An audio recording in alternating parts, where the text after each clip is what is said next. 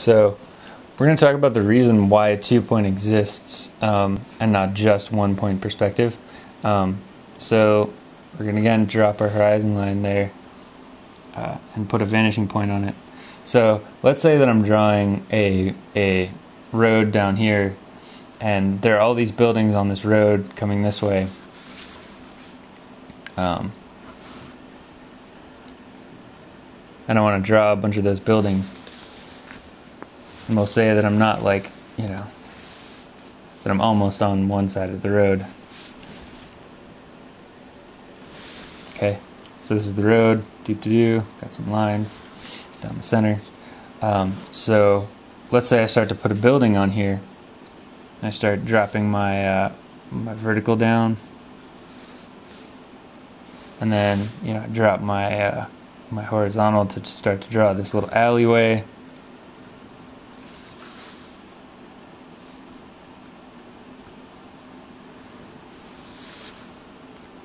I draw this side of the building. Then I make it recede back to the horizon line. Okay, and then I just finish off the building real quick with another vertical.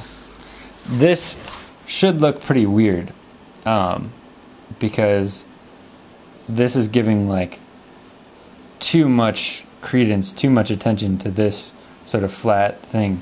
Now, 1-point perspective on this side of the road would work pretty well, but because this angle has swung out so far, you're going to have to use 2-point perspective, and this is why 2-point perspective exists. So the vanishing point, might be out here, and you're going to see a huge difference in this. This is probably too close. I might actually use a vanishing point that's way further away. But this is definitely going to look a little more naturalistic now.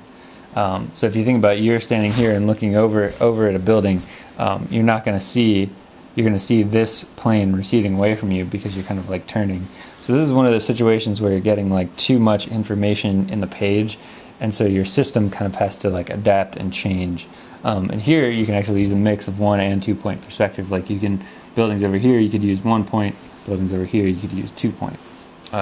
So that's kind of a more advanced concept. It's mixing perspective types depending on what you want to fit on the page. But that is why 1-point perspective breaks down and why 2-point perspective exists.